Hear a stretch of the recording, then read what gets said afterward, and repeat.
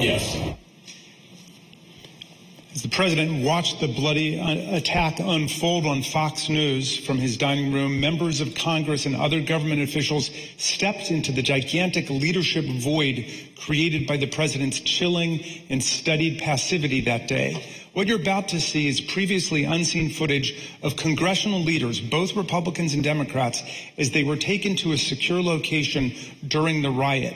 You'll see how everyone involved was working actively to stop the violence, to get federal law enforcement deployed to the scene, to put down the violence and secure the Capitol complex. Not just Democrats like Speaker Nancy Pelosi and House Majority Leader Steny Hoyer, but Republicans like Vice President Pence, Senate Majority Leader Mitch McConnell, Majority Whip John Thune, and countless other appointees across the administration. All of them did what President Trump was not doing, what he simply refused to do. Take a listen.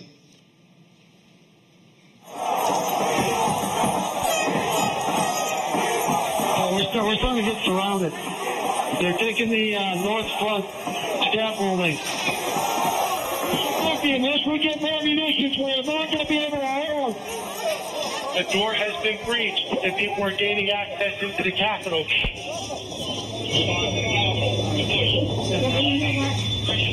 We have got to finish the proceedings, or else it will have a complete victory. Senator Schumer is at a secure location, and they're locked down in the Senate. There has to be some way we can maintain the sense that people have that there's some security or some confidence that government can function and that we can elect the President of the United States. Did we go back into session? We did go back into session, but now apparently everybody on the floor is putting on tear gas masks to prepare for a breach. Well, I'm trying to get more information. They're putting on their tear gas masks. I can't. We need an area for the House members. They're all walking over now through the tunnels.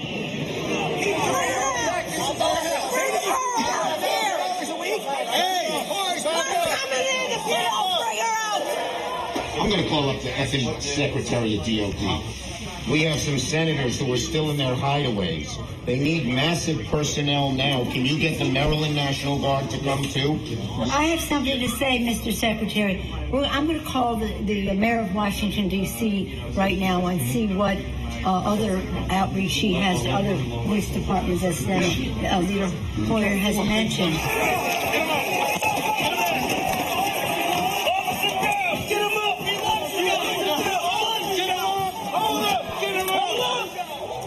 Hi, Governor. This is Nancy. Governor, I don't know if you have been approached about the Virginia National Guard. Mr. Hoyer was speaking to Governor Hogan, but I still think you probably need the okay of the federal government in order to come into another jurisdiction. Thank you. Oh my gosh, they're just breaking windows. They're doing all kinds of. It's really that they said somebody was shot. It's just horrendous, and all at the instigation of the President of the United States. Okay, thank you, Governor. I appreciate what you're doing, and if you don't mind, I'd like to stay in touch. Thank you. Okay. Thank you. Bye-bye. Virginia Guard has been called in. You know, I'm just talking to Governor Northam, and what he said is they sent 200 state police and a unit of the National Guard. They're breaking windows and going in, obviously ransacking our offices and all the rest of that. That's nothing. The concern we have about personal harm, personal safety it just transcends everything. But the fact is, on any given day, they're breaking the law in many different ways. And quite frankly, much of it at the instigation of the President of the United States. And now, if he could at least somebody. Yeah, why don't you get the President to tell them to leave the Capitol, Mr. Attorney General, in your law enforcement responsibility? A public statement, they should all leave. USA! USA! USA! just were waiting for so-and-so. We need them there now, whoever you got. You also have troops. This is Steny Hoyer. Troops. Okay, so we have a little bit of time to make that decision. Andrews Air Force Base. All right. Other military bases. Thank you. We Thanks, need Paul. active duty National Guard. How soon in the future can you have the place evacuated, cleaned out? I don't want to speak for the leadership that's going to be responsible for executing the operation. So I'm not going to say that because they're on the ground and they're the experts. Just pretend for a moment it was the Pentagon or the White House or some other entity that was under siege. And let me say, you can logistically get people there as you make the plan.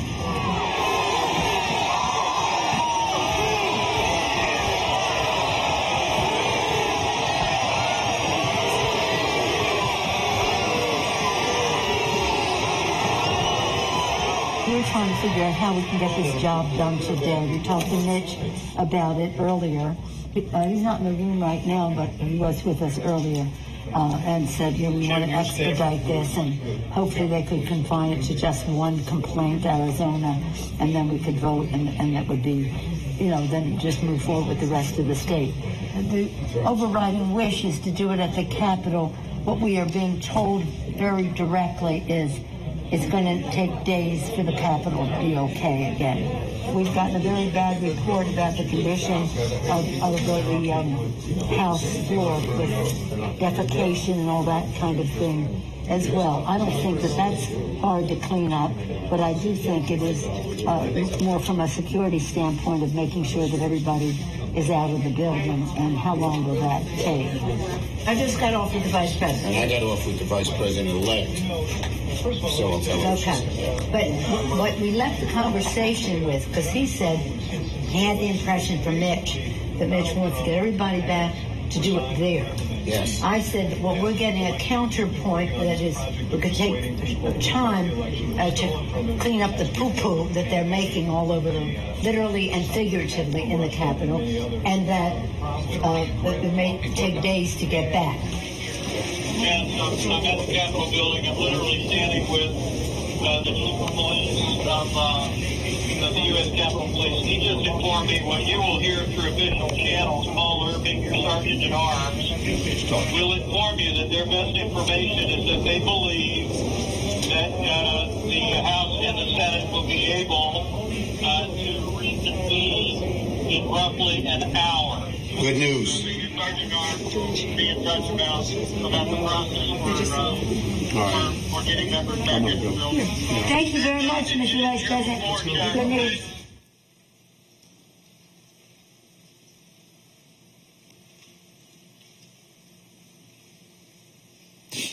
In this video, you just saw Senator Chuck Schumer urging Acting Attorney General Jeff Rosen to get President Trump to call off the rioters. Of course, Acting AG Rosen did take action to defend the government, as did many other officials, but congressional leadership recognized on a bipartisan basis that President Trump was the only person who could get the mob to end its violent siege of the Congress, leave the Capitol, and go home. Here's Senator McConnell speaking after January 6th about how President Trump abandoned his duties and failed to do his job. It was obvious that only President Trump could end this. He was the only one who could. Former aides publicly begged him to do so. Loyal allies frantically called the administration. The president did not act swiftly. He did not do his job. He didn't take steps so federal law could be faithfully executed and order restored. No. In the midst of this violent chaos, Kevin McCarthy implored Donald Trump to tell his supporters in the mob to leave the Capitol. And when that didn't work, McCarthy called Trump's adult children to try to get them to intercede with Trump to call off the insurrectionary violence. In our prior hearings, we showed you a description of what McCarthy told Republican Congresswoman Jamie Herrera Butler about his conversation with Trump during the violence. Another witness, Mick Mulvaney, President Trump's former chief of staff, has also come forward and corroborated her shocking account. So I asked Kevin McCarthy, who's the Republican leader, about this, and he said he called Donald Trump. He finally got through to Donald Trump, and he said, you have got to get on TV, you've got to get on Twitter, you've got to call these people off. You know what the president said to him? This is as it's happening. He said, well, Kevin, these aren't my people. You know, these are Antifa. And Kevin responded and said, no, they're your people. They literally just came through my office windows, and my staff are running for cover. I mean, they're running for their lives. You need to call them off. And the president's response to Kevin, to me, was chilling. He said, well, Kevin, I guess they're just more upset about the election, theft than you are. And that's, you've seen widespread reports of Kevin McCarthy and the president having basically a swearing conversation. That's when the swearing commenced, because the president was basically saying, nah, I'm okay with this. I had a conversation at some point in the day or week after the riot with Kevin McCarthy. Yeah, it was very similar to what Jamie had, the conversation she had retold about how he called and asked the president to get them to stop, and the president told him something along the lines of, Kevin, maybe these people are just more angry about this than you are, maybe more upset. I had the conversation similar to that with Kevin in the day to week after the riot. And we know how Kevin McCarthy described President Trump's conduct, both in public and in private. The president bears responsibility for Wednesday's attack on Congress by mob rioters. He should have immediately denounced the mob when he saw what was unfolding. These facts require immediate action by President Trump. Accept his share of responsibility, quell the brewing unrest, and ensure President-elect Biden is able to successfully begin his term. But let me be very clear to all of you, and I've been very clear to the president. He bears responsibilities for his words and actions. No ifs, ands, or buts. I asked him personally today, does he hold responsibility for what happened? Does he feel bad about what happened? He told me he does have some responsibility for what happened. And he needs to acknowledge that. 2:24 p.m., knowing the deadly riot was now bearing down on his own vice president, President Trump composed and sent a tweet attacking Vice President Pence, accusing him of cowardice for not unilaterally rejecting Electoral College votes for Joe Biden and simply handing Trump the presidency. The impact of that tweet was foreseeable and predictable. It further inflamed the mob, which was chanting, "Hang Mike Pence," and provoked them to even greater violence. This deliberate decision to further enrage the mob against Vice President Pence cannot be justified by anything that President Trump might have thought about the election. The tweet came precisely at the time Pence's Secret Service detail was most seriously concerned for the vice president's physical safety. We've obtained new documents from the Secret Service, real-time chats that underscore the threat they knew the vice president would be facing because of the president's escalating incitement of the mob. After Trump's tweet, one agent in the Secret Service's intelligence division immediately warned, POTUS just tweeted about Pence, probably not going to be good for Pence. Another agent reported the dramatic impact of Trump's anti-Pence tweet on his followers. POTUS said he lacked courage. Over 24,000 likes in under 2 minutes. Employees at Twitter were nervously monitoring the situation. They knew that certain Twitter users were rioting at the Capitol and tweeting about it at the same time. As the afternoon progressed, the company detected a surge in violent hashtags on the platform, including lines of lethal incitement like "Execute Mike Pence." Listen to this former Twitter employee, Anika Navaroli, who first came to the committee anonymously, but has now bravely agreed to be named because she wants to speak out about the magnitude of the threats facing our people. And you were also seeing content on the platform at the time that was threatening towards the vice president. Hashtag execute my pets. They were literally calling for his execution. As this tweet was going out. Yes. And in response to this tweet too, because I think as many of Donald Trump's tweets did, it again fanned the flames, and it was individuals who were already constructing gallows, who were already willing and able and wanting to execute someone and looking for someone to be killed. Now the individual who has called upon them to begin this coup is now pointing the finger at another individual while they're ready to do this. Here's a small sample of the reactions that President Trump's fan the flames tweet provoked among Capitol rioters in real time. What percentage of the crowd has gone to the Capitol? 100%. It is spread like wildfire that Pence has betrayed us, and everybody's marching on the Capitol, all million of us. It's insane.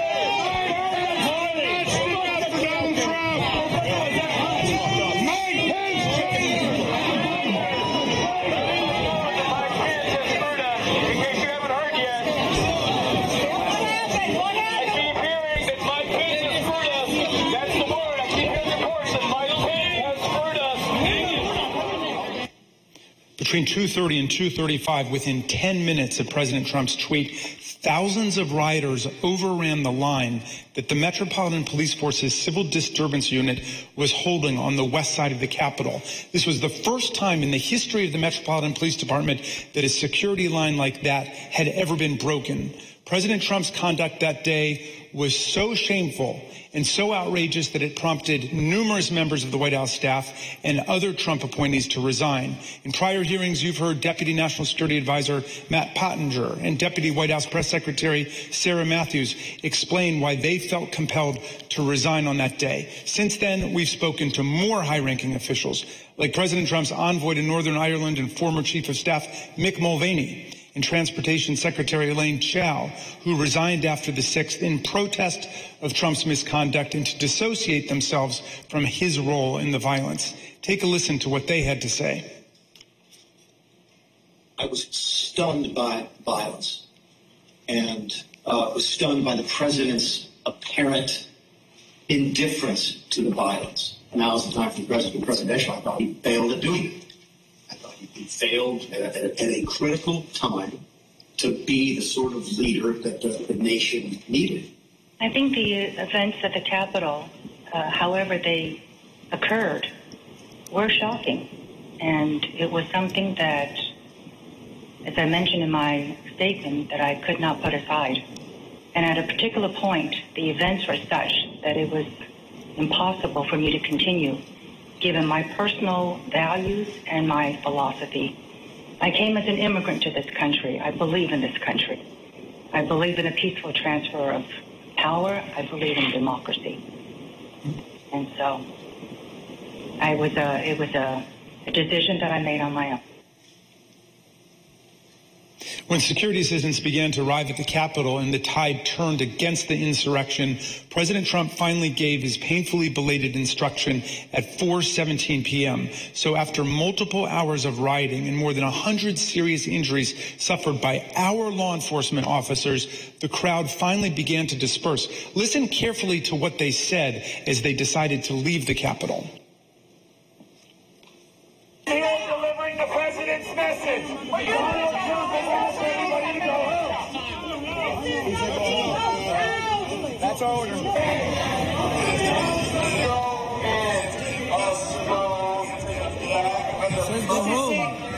says go home. Yeah, he said to go home.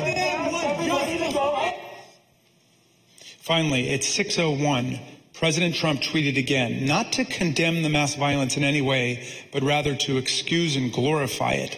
Significantly, he made it clear that he considered the violence perfectly foreseeable and predictable. Check it out. These are the things and events that happen when a sacred landslide election victory is so unceremoniously, viciously stripped away from great patriots who have been badly, unfairly treated for so long. These are the things that happen, he said, giving the whole game away. Trump was telling us that the vice president, the Congress, and all the injured and wounded cops, some of whom are with us today, got what was coming to us. According to Trump, January 6th should not be a day that lives in shame and infamy in our history, but rather in glory. Remember this day forever, he wrote proudly, as if he were talking about D-Day or the Battle of Yorktown. Trump did nothing to stop the deadly violence for obvious reasons. He thought it was all justified, he incited it, and he supported it. Would it have been possible at any moment for the president to walk down to the podium in the briefing and talk to the nation at any time between when you first gave him the advice at 2 o'clock and 4:17 on the video statement? Would that have been possible? Would it have been possible? Yes. Yes, would have been possible. The president had wanted to make a statement and address the American people, he could have been on camera almost instantly. And conversely, the White House press corps has offices that are located directly behind the briefing room. And so if he had wanted to make an address from the Oval Office, we could have assembled the White House press corps probably in a matter of minutes to get them into the Oval for him to do an on-camera address. Mr. Chairman, nothing in law or fact could justify the president's failure to act. And I assume you also would agree the president has a particular obligation to take care that the laws be faithfully executed. That is one of the president's obligations, correct. Mr. Chairman, in numerous places, our Constitution strongly opposes insurrection and rebellion. Article 1 gives Congress the power to call forth the militia to suppress insurrections. Section 3 of the 14th Amendment disqualified from holding federal and state office anyone who has sworn an oath to defend the Constitution but betrays it by engaging in insurrection or rebellion. It was President Lincoln at the start of the Civil War in 1861 who best explained why democracy rejects insurrection. Insurrection, he said, is a war upon the first principle of popular government, the rights of the people.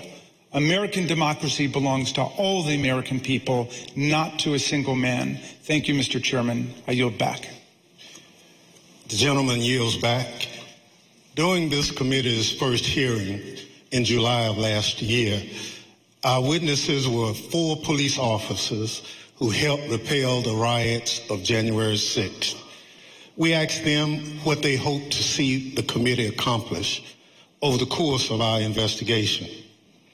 Officer Gunnell wanted to know why the rioters were made to believe that the election process was rigged. Officer Fanone asked us to look into the actions and activities that resulted in the day's event. Officer Hodges was concerned about whether anyone in power had a role. Officer Dunn put it simply, get to the bottom of what happened. We've worked for more than a year to get those answers. We've conducted more than 1,000 interviews and depositions. We received and reviewed hundreds of thousands of pages of documents. Thanks to the tireless work of our members and investigators, we have left no doubt, none, that Donald Trump led an effort to upend American democracy that directly resulted in the violence of January 6th. He tried to take away the voice of the American people in choosing their president and replace the will of the voters with his will to remain in power. He is the one person at the center of the story of what happened on January 6th. So we want to hear from him. The committee needs to do everything in our power to tell the most complete story possible and provide recommendations to help ensure nothing like January 6th ever happens again. We need to be fair and thorough and gain a full context for the evidence we've obtained. But the need for this committee to hear from Donald Trump goes beyond our fact-finding. This is a question about accountability to the American people.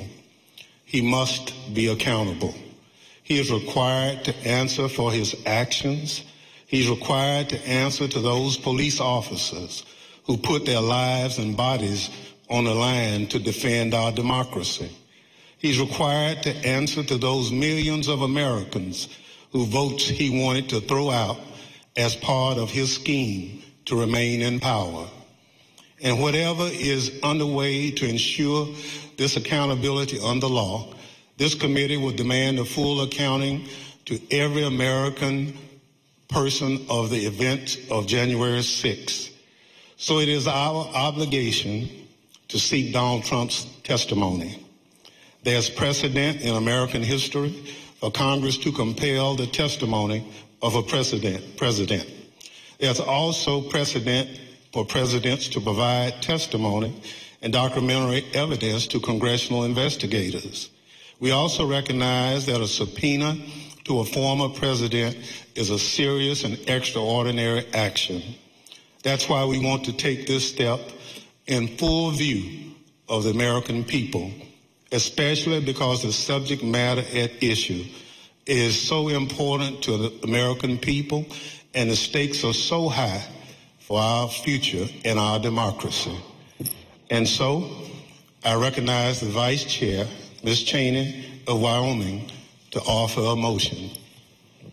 Mr. Chairman, pursuant to today's notice, I send to the desk a committee resolution and ask for its immediate consideration. The clerk will report the resolution. Committee Resolution 1, resolved that the chairman be and is hereby directed to subpoena Donald J. Trump for documents and testimony in connection with the January 6th attack on the United States Capitol pursuant to Section 5C4 of House Resolution 503 and Clause 2M of Rule 11 of the Rules of the House of Representatives. The gentlewoman from Wyoming is recognized on her resolution. Thank you, Mr. Chairman. Mr. Chairman, our committee now has sufficient information to answer many of the critical questions posed by Congress at the outset. We have sufficient information to consider criminal referrals for multiple individuals and to recommend a range of legislative proposals to guard against another January 6th. But a key task remains. We must seek the testimony under oath of January 6th central player. More than 30 witnesses in our investigation have invoked their Fifth Amendment right against self-incrimination, and several of those did so specifically in response to questions about their dealings with Donald Trump directly. Here are a few examples. This is Roger Stone with Oath Keepers at the Willard Hotel on the morning of January 6th. And here is Mr. Stone testifying before our committee. Did you speak to President Trump on his private cell phone on either January 5th or January 6th? Once again, on advice of counsel, I will assert my Fifth Amendment right to respectfully decline to answer your question. This is General Michael Flynn walking with Oath Keepers on December 12th, 2020. And here is General Flynn's testimony before our committee. Did you, General Flynn, talk to President Trump at any point on January 6, 2021? Let's go. Here is John Eastman fraudulently instructing tens of thousands of angry protesters that the vice president could change the election outcome on January 6th. Later on this same day, Dr. Eastman acknowledged in writing that Donald Trump knew what he was attempting was illegal. Here is John Eastman testifying before our committee. Did President Trump authorize you to discuss publicly your January 4th, 2021 conversation with him? Fifth. So is it your position that you can discuss in the media direct conversations you had with the President of the United States, but you will not discuss those same conversations with this committee? Fifth. Here is Jeff Clark, who conspired with Donald Trump to corrupt the Department of Justice. President Trump wanted to appoint Jeff Clark as acting Attorney General, And as you can see in this call log we obtained from the National Archives, he did so. And here is Mr. Clark testifying before our committee. Mr. Clark, when did you first talk directly with President Trump? 5th. Mr. Clark, did you discuss with President Trump allegations of fraud in the 2020 election? 5th. Other witnesses have also gone to enormous lengths to avoid testifying about their dealings with Donald Trump. Steve Bannon has been tried and convicted by a jury of his peers for contempt of Congress. He is scheduled to be sentenced for this crime later this month. Criminal proceedings regarding Peter Navarro continue. And Mark Meadows, Donald Trump's former chief of staff, has refused to testify based upon executive privilege. The committee's litigation with him continues. Mr. Chairman, at some point, the Department of Justice may well unearth the facts that these and other witnesses are currently concealing. But our duty today is to our country and our children and our Constitution. We are obligated to seek answers directly from the man who set this all in motion. And every American is entitled to those answers, so we can act now to protect our republic. So this afternoon, I am offering this resolution that the committee direct the chairman to issue a subpoena for relevant documents and testimony under oath from Donald John Trump in connection with the January 6th attack on the United States Capitol. Thank you, Mr. Chairman. I yield back. Gentlelady yields back. If there's no further debate, the question is on agreeing to the resolution. Those in favor will say aye. Aye. Aye. Those opposed is no. In the opinion of the chair, the ayes have it. Mr. Chairman, I request a recorded vote. A recorded vote is requested. The clerk will call the roll. Ms. Cheney. Aye. Ms. Cheney, aye. Ms. Lofgren. Aye. Ms. Lofgren, aye. Mr. Schiff. Aye. Mr. Schiff, aye. Mr. Aguilar. Aye. Mr. Aguilar, aye. Mrs. Murphy. Aye. Mrs. Murphy, aye. Mr. Raskin. Aye. Mr. Raskin, aye. Mrs. Luria. Aye. Mrs. Luria, aye. Mr. Kinzinger. Kinzinger, aye. Mr. Kinzinger, aye. Mr. Chairman. Aye. Mr. Chairman, aye. The clerk will report the vote. Mr. Chairman, on this vote, there are 9 ayes and 0 noes. The resolution is agreed to. Without objection, a motion to reconsider is laid on the table. The chair requests that those in the hearing room remain seated until the Capitol Police have escorted members from the room. Without objection, the committee stands adjourned.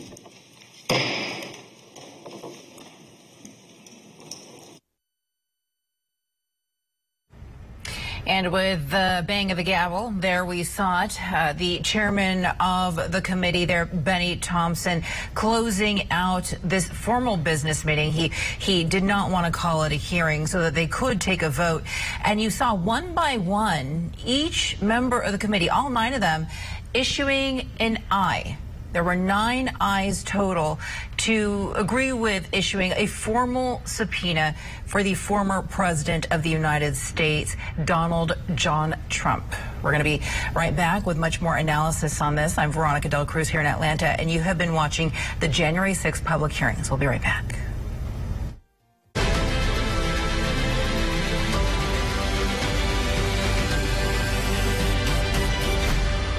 These are not the moments that break us, but they will be the ones that make us. And while we've already learned that we're not invincible, we'll find that as we band together, we're strong and we will overcome. These are the moments that remind us what is truly important. We'll continue to help our neighbors. We'll continue to look out for those in need. And together, we'll make tomorrow a place we can all be proud to call the future. Because tomorrow is made up of what we make of ourselves today.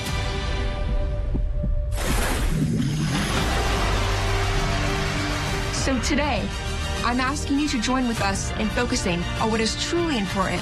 Helping kids in need. Right now and into the future. For the past 100 years, Shriners Hospitals for Children has been helping children in need because of the monthly gifts from caring people like you. Please call the number on your screen right now. When you do, you'll be helping all of us do amazing things. With your gift of just $19 a month, only 63 cents a day, we'll send you this adorable Love to the Rescue blanket as a thank you. And while I know not everyone can give right now, if you can give, just go online to loveshriners.org to help kids like me today. Your monthly gift makes a difference. You make a difference. Thank you. Thank you. Thank you. Thank you for giving. Please call or go online right now to loveshriners.org. Your call will help a child in need to have a future full of hope and possibilities. Thank you.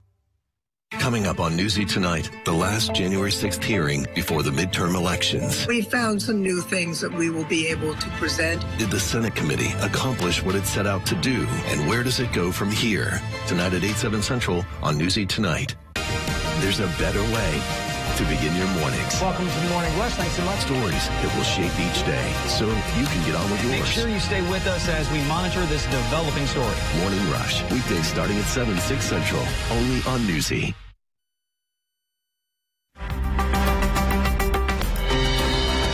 Veronica Dela Cruz here in Atlanta, and you've been watching the Capitol insurrection hearings. I want to get you right out to Newsy congressional correspondent Nathaniel Reed, who has been watching right alongside me. He's outside the hearing room right now on Capitol Hill. All right, so Nate, we just saw the vote go down. 9 ayes, 0 nays or noes. Take us through what comes next and what exactly the vote means. Well, look, Veronica, I think we need the context, first of all, that this was a fairly surprising vote. We did not go into today thinking that they were going to vote to compel former President Trump to testify by issuing a subpoena to him. This is a fairly rare situation, issuing a subpoena to a former president. There is some precedent to issue a subpoena to a sitting president. You might remember Bill Clinton had that happen to him in the 1990s around his impeachment trial. But at the same time, issuing the subpoena to a former president is a fairly rare event. And they held this vote publicly, really with almost no advance notice. At the beginning of the hearing, they teased ahead to potentially holding a vote for someone. We later learned through sources that it was going to be former President Trump. And as you saw, they held that vote. Now, Chairman Benny Thompson gave his justification for why they decided to hold that vote in the moments before they took it. That was a 9-0 vote with no members of the committee voting against it. Let's listen. So it is our obligation to seek Donald Trump's testimony. There's precedent in American history for Congress to compel the testimony of a president. There's also precedent for presidents to provide testimony and documentary evidence to congressional investigators. We also recognize that a subpoena to a former president is a serious and extraordinary action. That's why we want to take this step in full view of the American people, especially because the subject matter at issue is so important to the American people and the stakes are so high for our future and our democracy. And look, this did not come lightly. This is something that the committee has agonized over for months. The question from reporters constantly to members of the January 6th committee is, are you going to bring in former President Trump? Are you going to attempt to bring in former President Trump for an interview? Are you going to issue him a subpoena? They have not been willing to answer that question. In the past, they've said, no, not right now. We're not going to do it at this time. We haven't made that determination yet. Well, today they've not only made that determination, but they've taken that subpoena vote, which is fairly unusual for the committee, publicly as well, making clear that they all want to bring him in.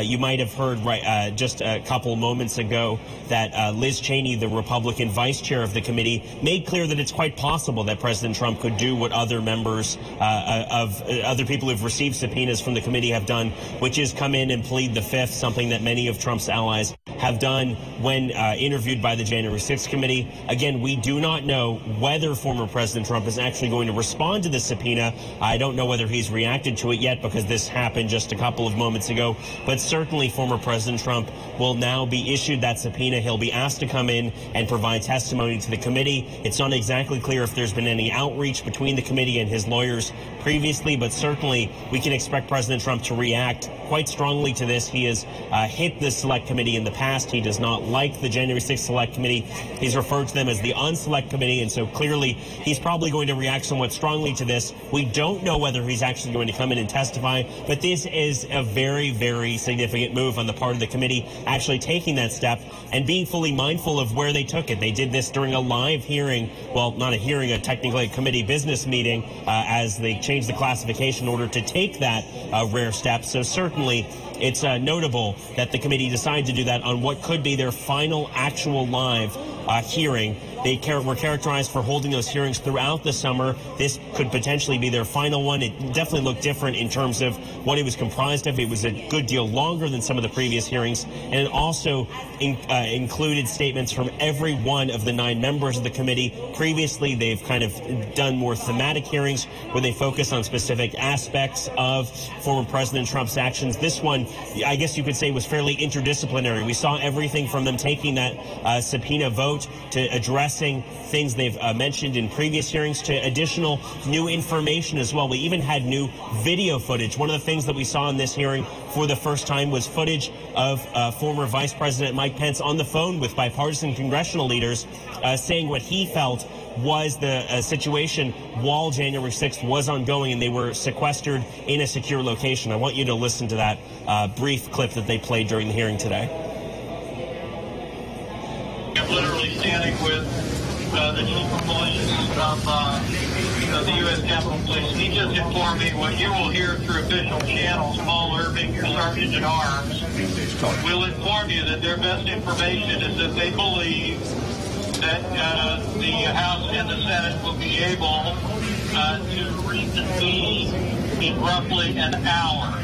Good news. Your sergeant at arms be in touch about the process for getting members back in the building. Thank you very much, Mr. Vice President. Good news.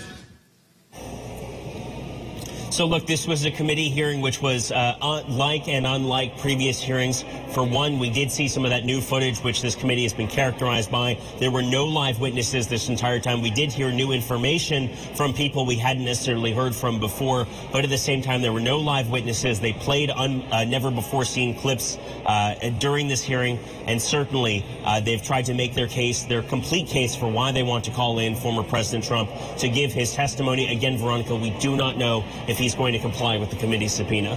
Yeah, you know, it's taken them a really long time, Nate, to get to this point. They've had 8 hearings prior to this one. They've combed through thousands of documents. They've listened to thousands of different witness statements, witness testimony, lots of interviews. What comes next in all of this, Nate? Let's just say that Trump fails to appear. Let's just say that Trump decides that he doesn't want to comply with that subpoena. What could happen? Well, look, in the past, when people who've been called before this committee have not cooperated with the subpoenas, I think the most notable one would probably be Steve Bannon. There was a motion put forward by the committee to hold them in contempt of Congress for refusing to comply with the subpoena. Again, I have to caution here, Veronica, we just don't know if that's a step the committee will take. We don't know if they're going to hold any more public hearings, whether they're actually going to take any steps to enforce this subpoena beyond sending it to the former president's team. But certainly what they've done in the past is they've issued these contempt of Congress referrals trying to get the Justice Department to prosecute various people like, for example, former Trump advisors and people like Steve Bannon for refusing to comply with the Select Committee's subpoenas. And so that is potentially a step that they could take down the line if former President Trump does not comply with this. But we have to remember the clock is ticking here. The committee, this is their final potential. This is the final meeting they've advised so far. We don't know if they're going to hold any more public hearings. And you might remember we're just a couple of months from the election. If the House of Representatives ends up under Republican control, if Republicans Republicans win a majority in the midterm elections, there's a very good chance that this committee is probably going to wrap up before the 118th Congress takes its seats. Republicans have made very clear that if this committee stays around, they'll either get rid of it or they could potentially vastly shift the focus of the January 6th committee, looking at Pelosi's failures. That's something that House Republican leader Kevin McCarthy has hinted at in previous weeks. And so certainly we don't know what the future is for this committee. We also don't know what the future is for this subpoena. And even if they were to try and hold former President Trump in contempt of Congress for refusing to comply, if he chooses to not comply with this subpoena, that would require a full vote from both the committee and the House of Representatives. That's a very politically challenging and politically charged vote for members of Congress to take to try and hold a former president in contempt of Congress. But again, Veronica, we're getting ahead of ourselves here. We still don't know whether former President Trump is actually going to answer the subpoena and whether or not he actually plans to appear before this committee to assist them in their investigation and answer questions related to their investigation of the attack on the Capitol.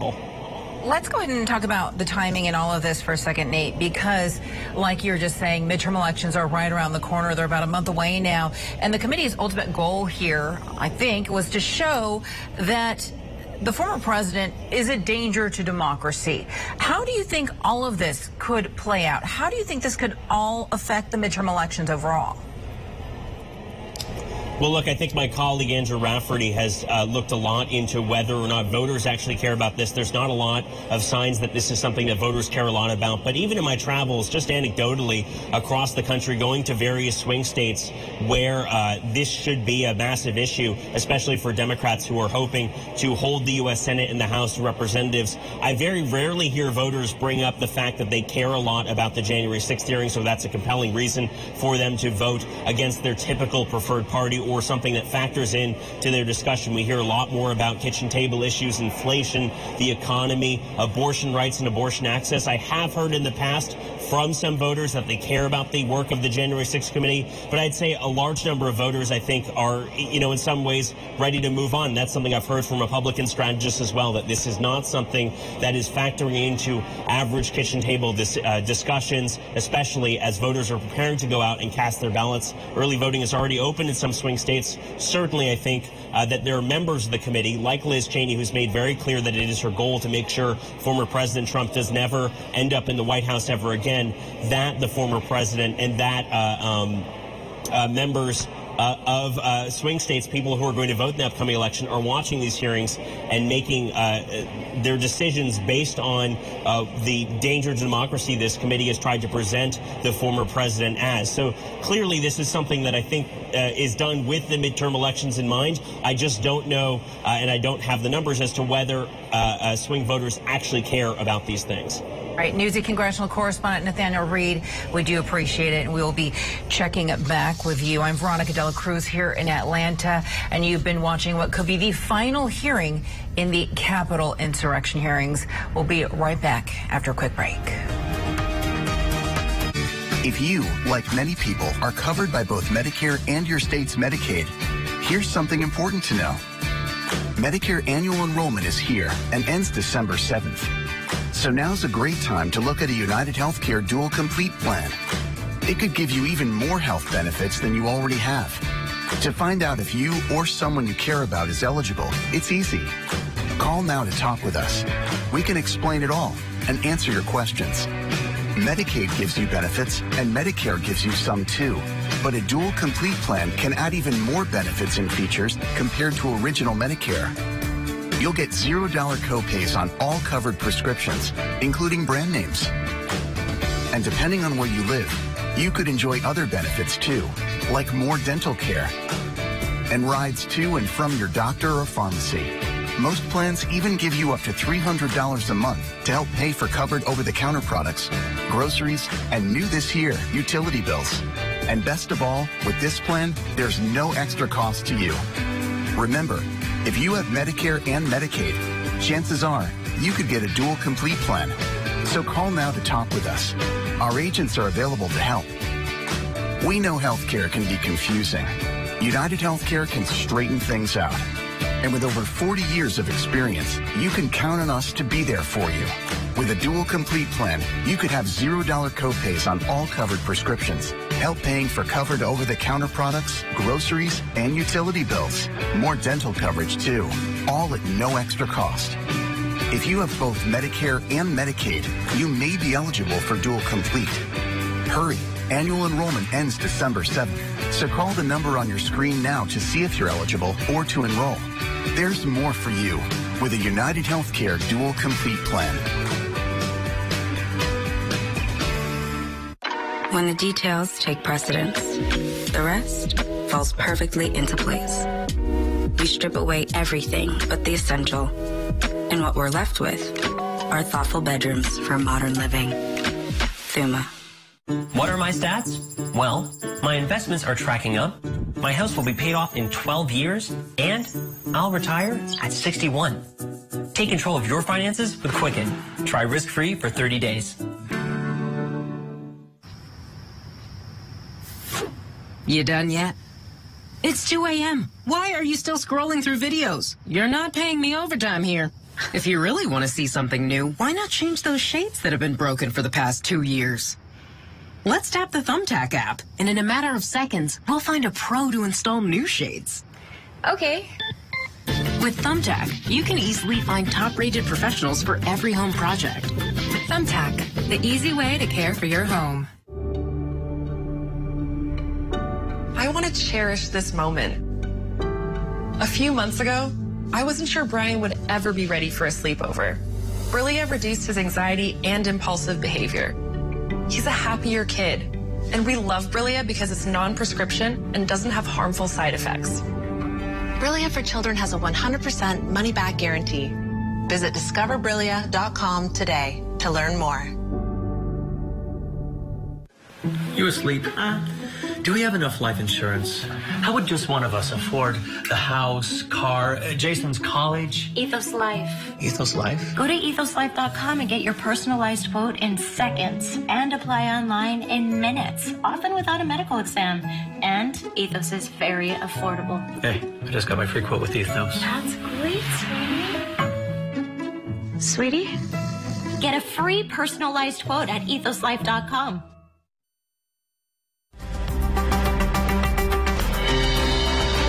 Veronica Del Cruz here in Atlanta. Welcome back to our live coverage of the Capitol insurrection hearings. I want to get you live right now to Newsy's political director, Andrew Rafferty, who joins us from our D.C. bureau with more analysis right here. All right, Andrew, so we just saw the meeting wrap up. How surprising was this vote to subpoena the former president in the final moments of this meeting? Yeah, well, Veronica, it certainly was a surprise. I think a lot of folks, as you mentioned, thought this was going to be the last public hearing. And it surprised not only because of the significance of doing this to a former president, but also thinking about just the realities of how this operation is going to work over the next few months, specifically after the midterm election. We know that they are on what we assume to be a very tight deadline if Republicans who are poised to take over the House of Representatives after the midterms do take control. This panel will most certainly be disbanded. And so if you look back at some of the other subpoenas that have been issued to folks like Steve Bannon, Mark Meadows, that is a process that has played out over a long period of time. The subpoenas come out. There's a number of weeks that the lawyers for these individuals have to respond. And if they do not respond, then perhaps it goes the legal route. Of course, there's a lot of jockeying we have seen with some of these other high-profile individuals who have been asked for information. The lawyers for Steve Bannon tried to argue in their court case that they had actually been cooperating, but there was a misunderstanding about the deadline. So whatever happens to go to Trump's legal team, you can almost certainly imagine that there will be some negotiations that begin. And Donald Trump himself and his legal team will most likely try to stall out the clock a bit, because there is some reality that regardless of whether or not this committee's future is solidly committed to continuing going forward, the American public itself is growing a little bit leery of this. And so this is a committee that's very much aware of the public perception. They brought in television producers. They're aware of how the information they are giving is playing and resonating with the American public. And if there is a growing wariness over just the issue of January 6th, that there's a willingness by the American public to move on, then that obviously poses some challenges to them as well, Veronica. We're running out of time here, Andrew, but quickly, I wanted to get your thoughts as to how this is all going to play out. How do you think this affects the midterm elections? Yeah, well, it's interesting, and there's a great question, and we don't have a great sense because there are so many data points, but I'll show you one. This is from Monmouth University. It asks, the question, is Trump directly responsible for January 6th? You can see where public opinion is back in June. That was really the middle of these hearings. Some of the most explosive testimony happened with Cassidy Hutchinson. It was around that time. July, that's kind of when we saw that summer hiatus begin. And then now you see the numbers are pretty much the same. It was a little bit higher during the middle of these hearings. And so we have seen, that's not to say that there has not been an impact. We have seen a number of Republican candidates, Senate candidates in particular, sort of walk back previous claims about election fraud as they pivot from the primary election to the general election. They know that the idea that the election was stolen, that's a core of their platform, is generally not popular in a lot of these battleground states. And you certainly can credit the January 6th committee for having kind of reinstated that philosophy with the American public, Veronica. All right, we don't have a lot of time, Andrew. We've got about 30 seconds here. Were there any other takeaways that you want to go ahead and leave us with as we wrap up today's coverage? Yeah, well, I think the video of Pelosi, Schumer, that behind-the-scenes video, that was really compelling. And I think that's the sort of visual evidence that I think we'll be talking about in the coming weeks. Even as this, we think we know everything about what happened that day, but these committee members have done a good job of presenting new information. All right, Andrew Rafferty, the latest from today's hearing. I'm Veronica Dela Cruz. Thank you so much for joining us for Newsy's live special coverage of what might be the final January 6th public hearing. Stay with us. We're back after this.